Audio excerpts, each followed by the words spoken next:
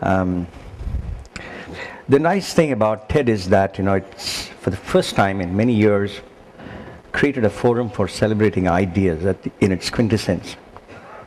And all of this week, Monday through Friday, I was in a workshop with about 26 students and young professionals from about 12 countries, all of them trying to see what on earth they can do, more than figuratively, to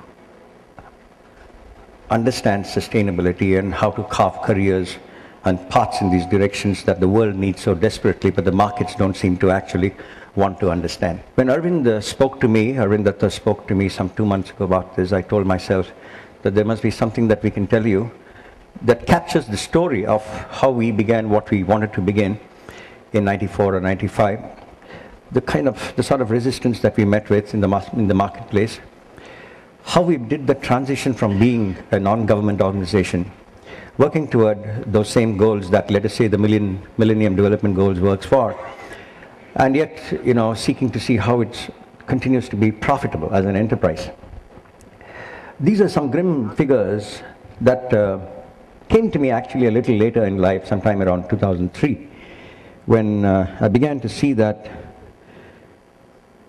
this process of urbanization. May 23rd, 2008, for the first time we had more than 50% of our people in urban agglomerations. Actually, if you look at it, across the world today, no more than this 2% of land mass. In India, it's a little more, as you can see here, stay in these places called cities. That's where the challenge is. I don't have to tell you anything more than those grim figures tell you. One of those guys who was with me this last week was a guy called Michael Corsi from Dartmouth College, somewhere in New Hampshire. And the man was saying that, if there is any single thing that's happened to us in the last, say, 30 years, it is this very spasmodic, kind of shift in the way that we abuse natural resources. We are standing in a place that was truly inspirational. Taramati was, one of the singers who must have done this in a beautiful, naturally acoustic setting where the Nawab possibly sat atop the fort and she sang from here. And that kind of serenading could be heard without mics, without energy, without any of these things that we use today. So there's been this shift in the last, say, 200 years of this industrial society that we have kind of led ourselves into, where we have moved away from natural energy flow systems into these released energy flow systems. Like someone said, was that this guy who wrote Natural Capitalism, called Paul Hawkins. There has been this carbon sellout, a massive billion-year carbon sellout that's happened in the last 30 years, actually decimating and collapsing all forms of architecture of water and energy that the world has had, civilizations have had for the last 5,000 years. We are no more than 5,000 years, actually. The last ice age was 10,000 years ago. So what you have before us is a serious crisis, and we don't actually want to see it. Whether it's Al Gore or some of those professionals who spoke in that eminently evocative film that Leonardo DiCaprio made called The 11th Hour, you saw the story of the Earth unfolding in the next, say, 50 years in ways that you and I don't want to see it happen.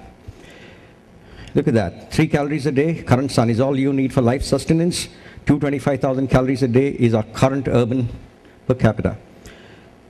And look at the pressure that India is facing. It's too much, way too much. Even China doesn't have the kind of challenge that we have got. And this 1 trillion that we have reached from 1991 to now is going to take us to the next, the next trillion is going to happen in less than 15 years.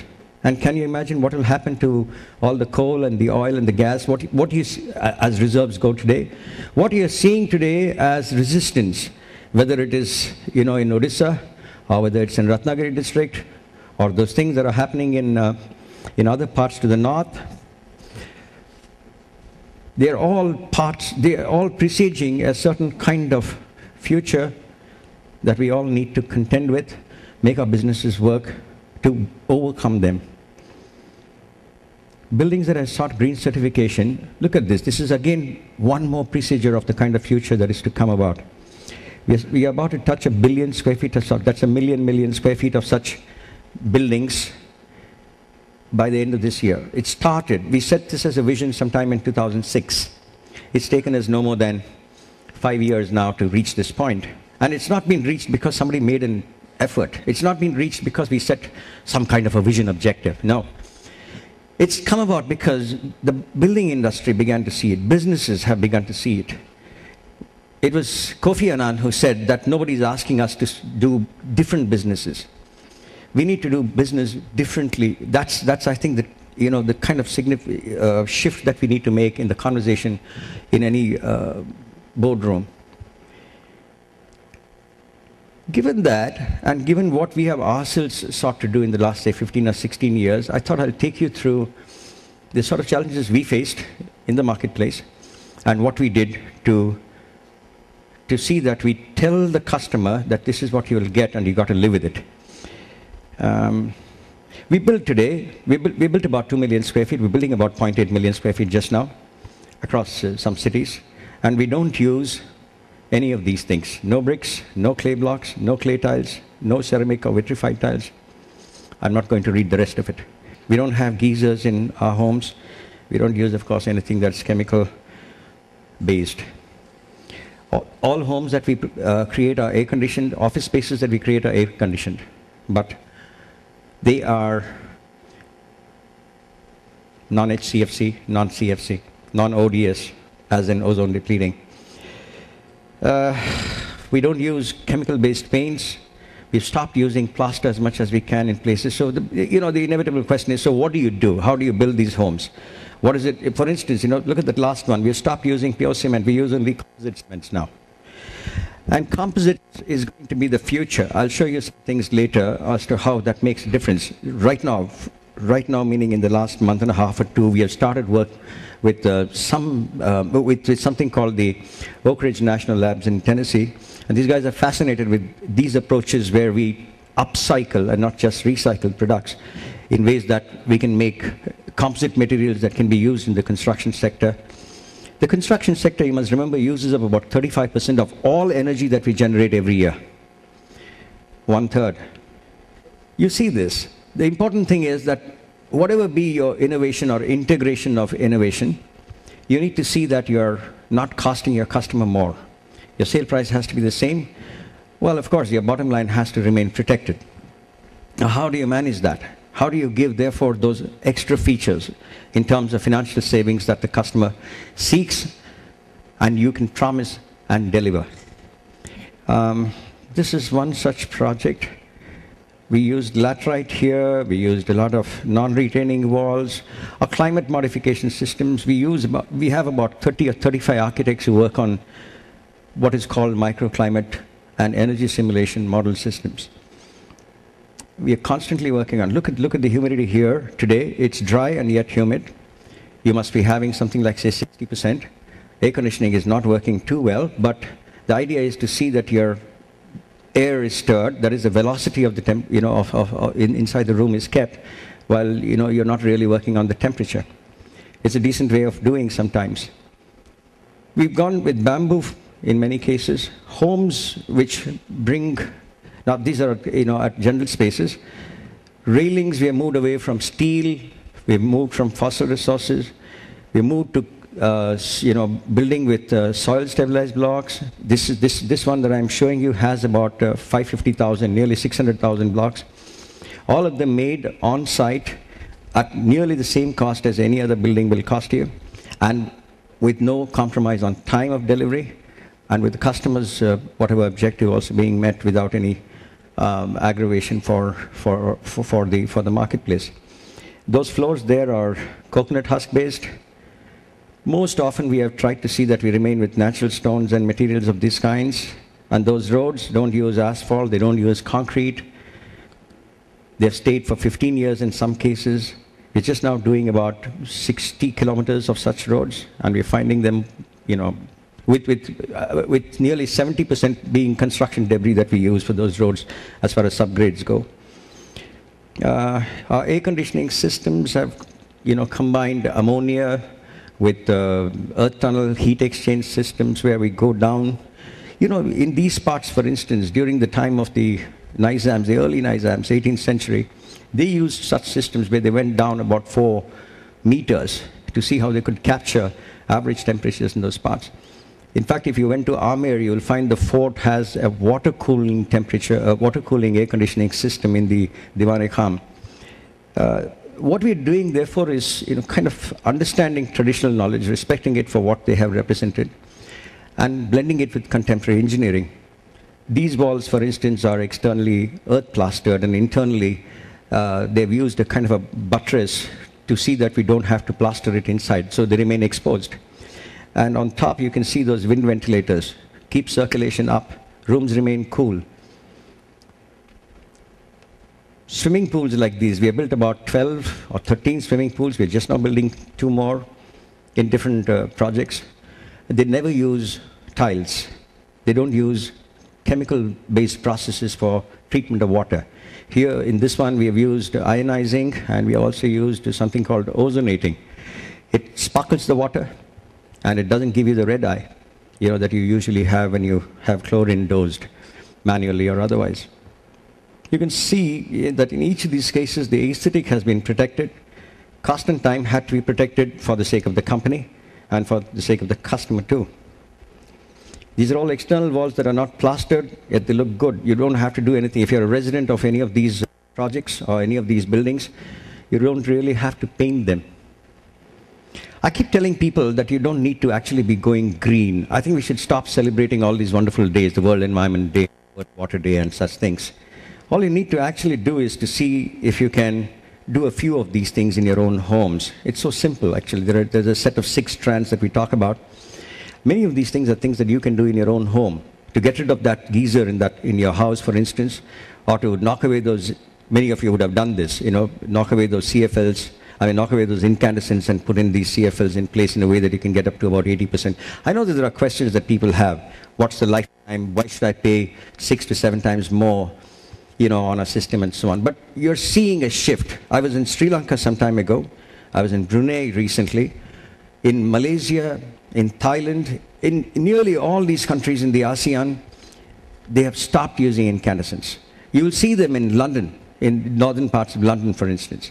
But you don't see them anywhere in Asia these days. They've all moved away. Bangkok came up with a plan some time ago, was it in 2004 or 5, and where the king said that that if you produced power in your house, he will pay you 25% more than you will be charged for energy that you buy from the grid. He called it negawatt. The world calls it negawatt these days.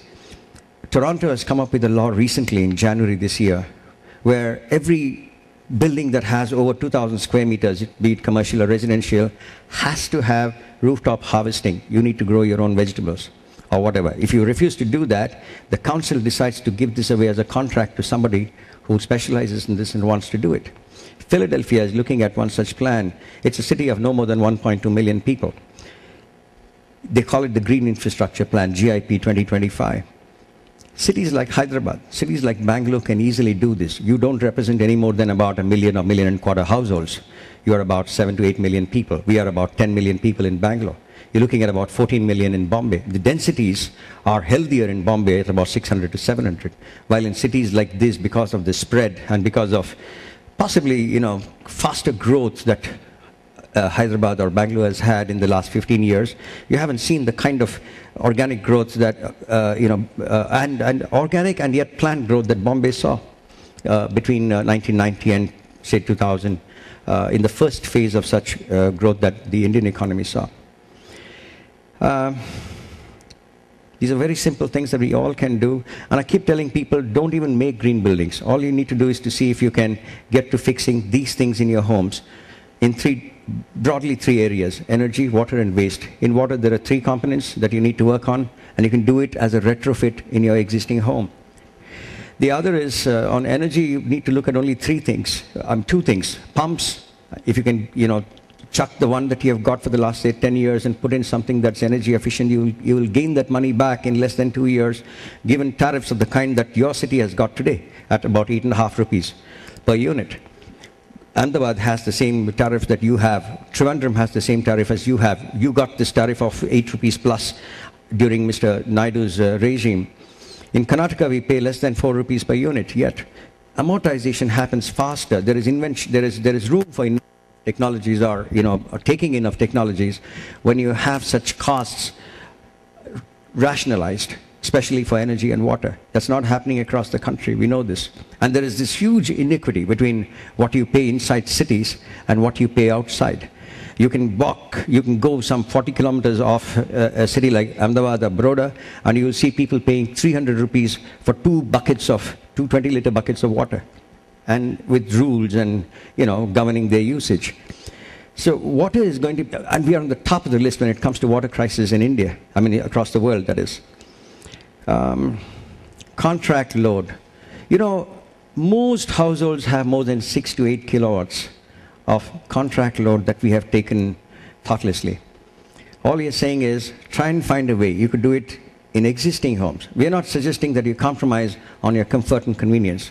All you need to do is to find a smart energy consultant who will work this for you in a way that, one half of your grid, the local grid that is of your household, goes on something that's renewable.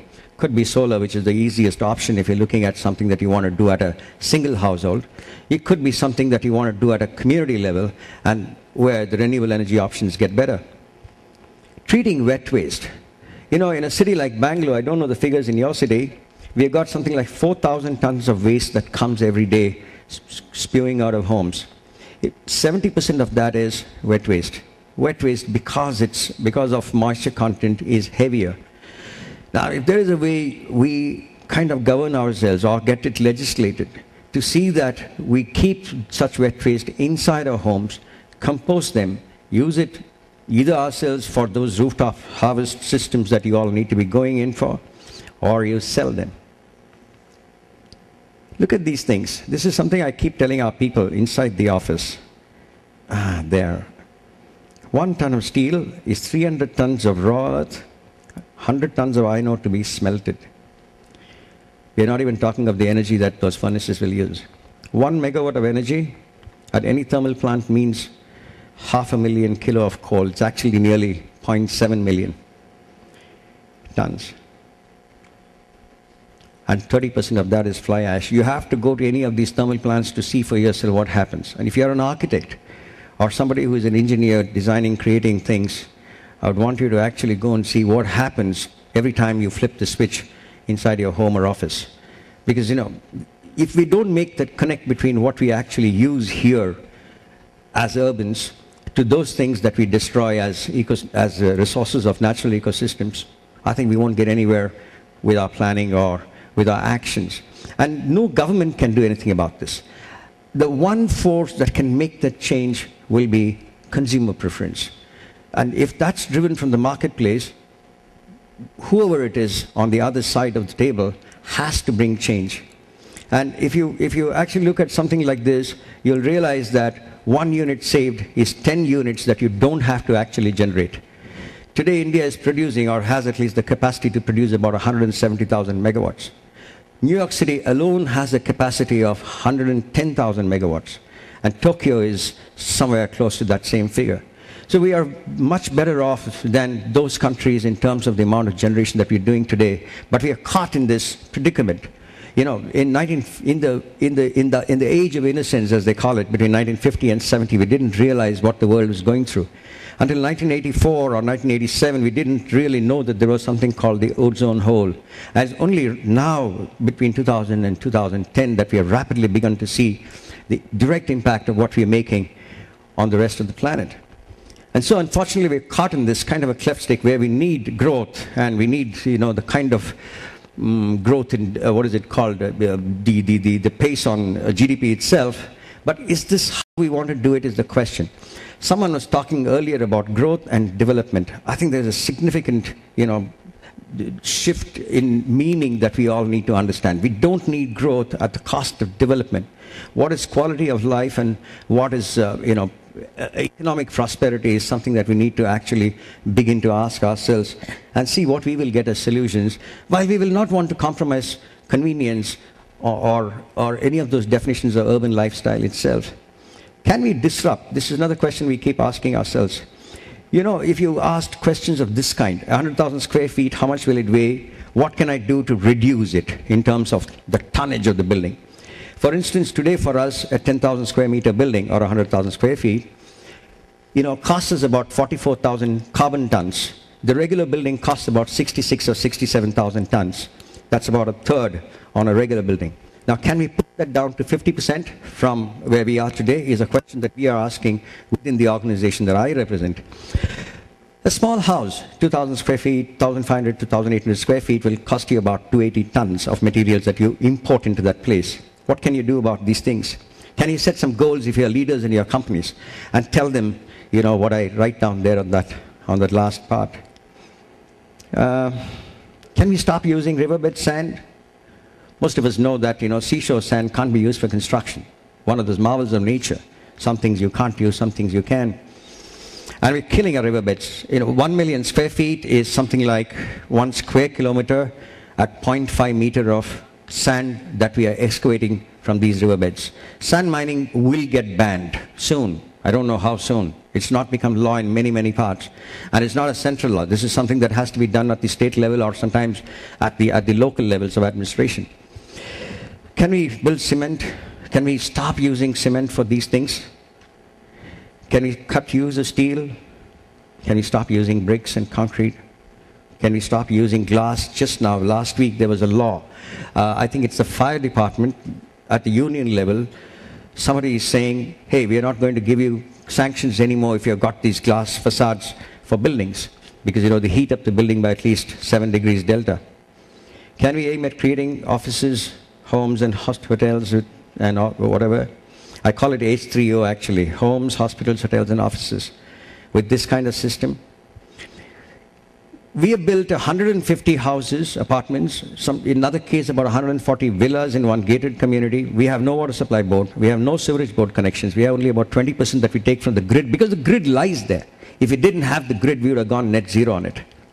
When you have the grid, it's useful for you to use it in the non-peak load hours we found.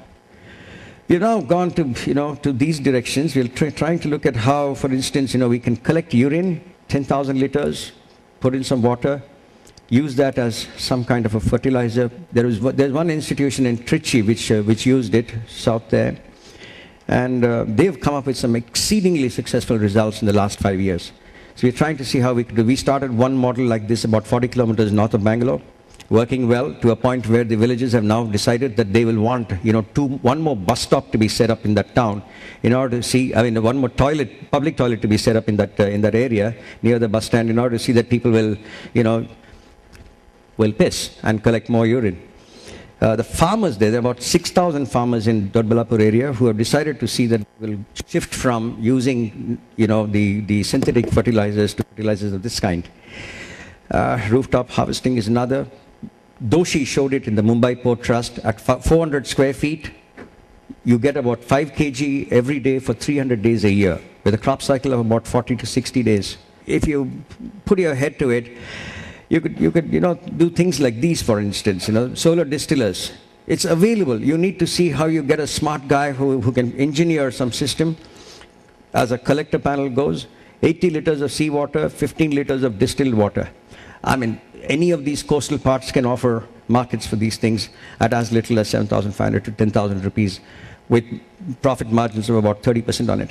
Air-to-water systems.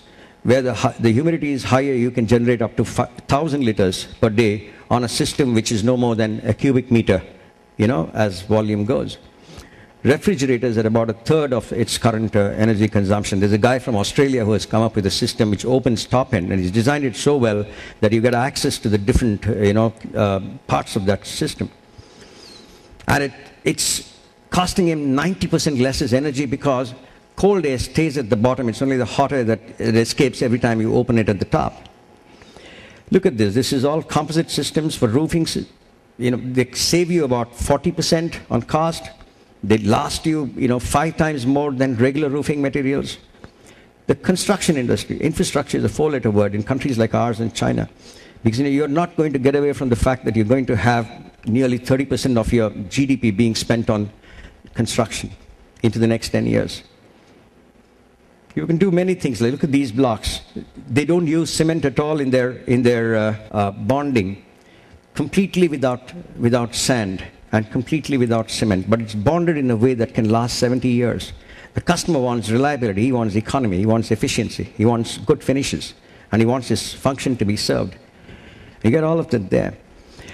I don't know if they make for a set of ideas, but what they do actually is to try and tell you that we can't actually constantly have this, set of bad news coming our way on what is happening to the planet.